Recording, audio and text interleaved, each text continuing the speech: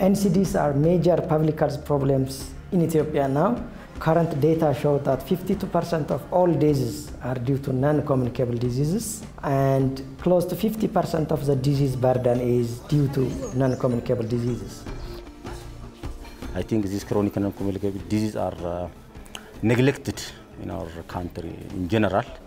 There are so many shortages. There is only 2 BP apparatus. The other is medication options. There are no many options, and the nurses, we are witnessing gaps. Their background is different. Some came from governmental university or college, others from public and private clinics. So they should be trained. Yeah, it's better to get trainings concerning to those diseases. If the health profession can improve their ability or knowledge concerning to these diseases, this is also helpful for the patients. How often are you measuring your blood sugar level? At the moment, I'm only measuring it every 2 to 3 months. She's in crisis now, acute crisis, foot ulcer.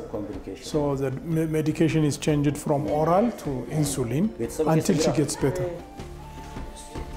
In our hospitals, in emergency rooms, if you see how the patients are managed, there is a gap. So they need a training, I think.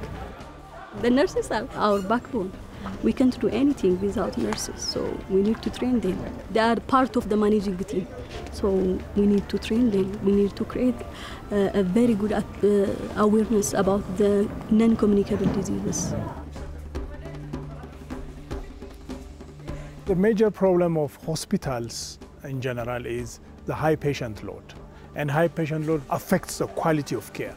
So to address this problem, we need to train nurses and shift some of the tasks to nurses so that the doctor can have more time, quality time with their patient. So they will be trained, they will come here and they will train nurses and the health officers in the health center. And again, these nurses and health officers train the health extension workers who go out into the community and raise awareness. Decentralizing care to peripheral hospitals and health centers is of utmost importance to reach the 80% of the population that lives in the rural areas. If we just sit quiet and see after maybe 5-10 years, probably NCDs will be 70-80% of the country's problems, and we will not have a chance to reverse the damage. So we need to act now.